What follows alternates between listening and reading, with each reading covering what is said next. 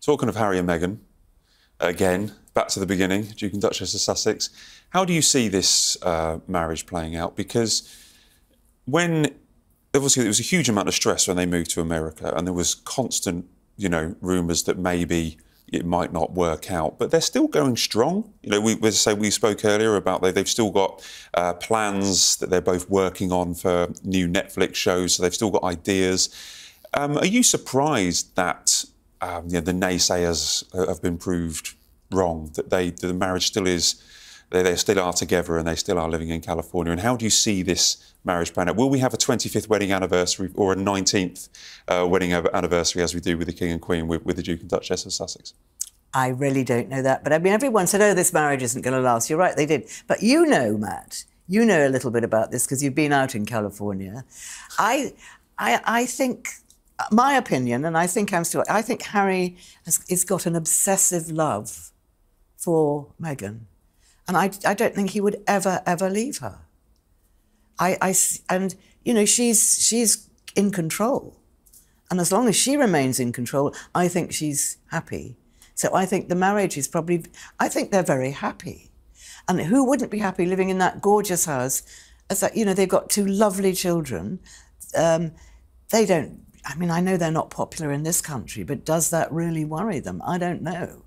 What do you think, Matt? Well, no, you're right. I did go to California last summer because there was lots of reports and lots of rumours that there was trouble in paradise. So there was lots of online comments, lots of people on Twitter and stuff like that. So we did look into it, and all we could fathom out was that there were just lots of claims. So it was always the case with rumours, where you hear rumours, but once you actually dig into it, there didn't seem to be any real kind of key source that could say there's always rumours that Harry was staying in a hotel here. That was very strange, yeah. But it really did snowball, and a lot of people were talking about it. So I did pop out and have a look, and I couldn't really find any evidence of that. And it was pointed out that they have a huge sprawling mansion with guest houses. So if they did want to live apart, they could just live apart on the house. But I found no evidence of them living apart. What I was told was that, just like any kind of normal marriage, they have arguments or disagreements about how to bring up the children.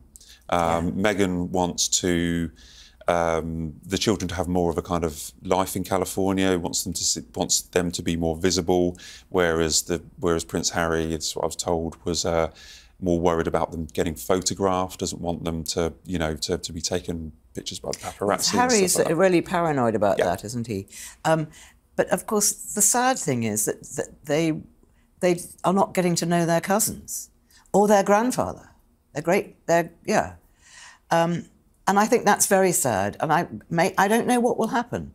But you see, I think that when Archie is older, he's going to want to know his cousins, and they're certainly going to want to know him because he's going to be very glamorous, a really cool Californian kid. And they're desperately going to want to know them, and they're going to want to go there and see them. So anything could happen. Do you think, just thinking, we've got at the end of May, I think we've got the Invictus ceremony at St Paul's. So there's a 10-year anniversary. So I've asked, will the Duke and Duchess of Sussex come? And they haven't finalised their plans yet. Do you think Harry and Meghan will attend? They could bring their children. That would be quite a momentous occasion. I mean, they bring their children for the first time since Platinum Jubilee, get to meet the King and stuff like that. Do you think people will welcome them to come for this 10-year anniversary of Invictus? I think they desperately want Harry there. And of course, people are fascinated. We haven't seen the children. Well, not certainly over here, we haven't seen I think people would be absolutely fascinated. And certainly it would be nice for King Charles to see them. But apparently, Harry won't come here unless he's given an absolute guarantee that he's going to have royal security, not just Metropolitan Police security, royal security, and that his business with the Home Office is going to be sorted out. But you can't make demands on His Majesty's government like that. So I don't know what will happen. I mean, maybe that's another rumour. Another rumour. But it makes sort of sense, doesn't it?